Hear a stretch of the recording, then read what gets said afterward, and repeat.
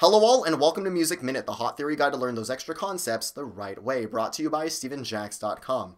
My name is Steve, and today we're going to go over what it takes to make a piece sound like it's Irish. Why? Because it's St. Patrick's Day.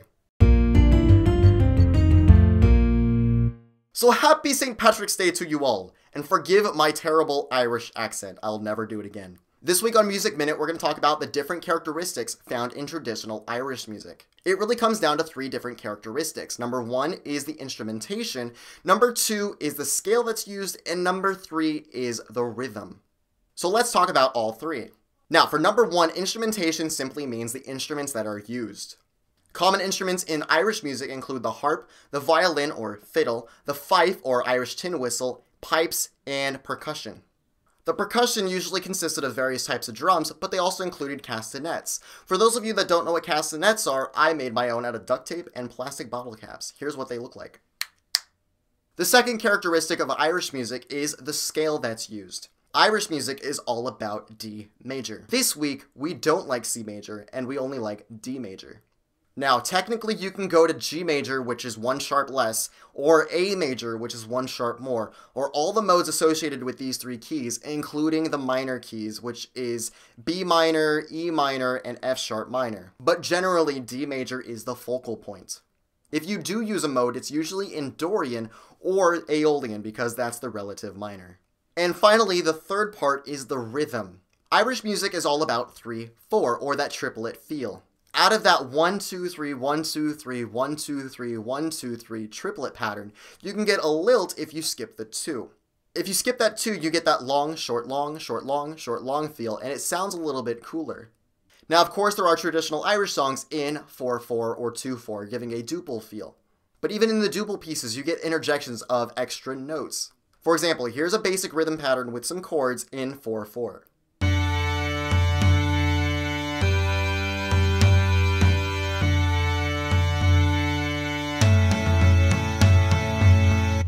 And here's a melody line that I'm going to throw on top of it. Do you see all the little interjections of notes that are scrambled together? Listen for that.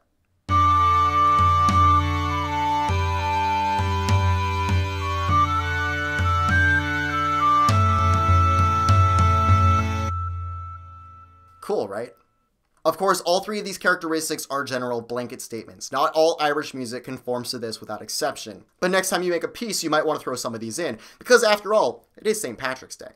Here's a piece to show off all three characteristics. Be sure to listen for them and enjoy.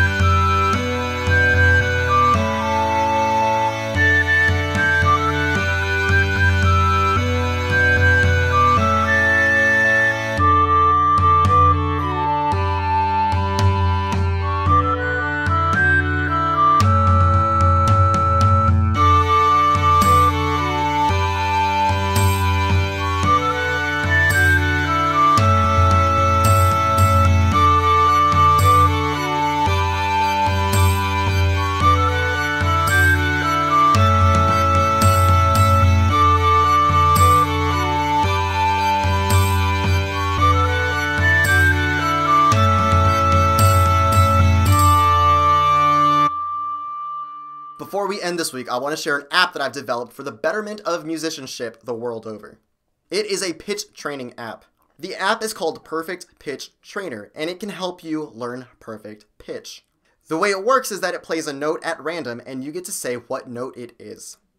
You can set the difficulty from just 2 notes to all the notes in a 3-octave range. With constant practice, you'll be able to tell any note, anywhere, at any time. There's a link for the app down in the description, so be sure to check it out. Thanks for watching this week's episode of Music Minute. If you have any comments or questions, or you have an idea for a future episode, or if you like my shirt, you can let me know on Facebook, the comments below, or directly email me at my website, StevenJax.com. And don't forget to subscribe for more Music Minutes.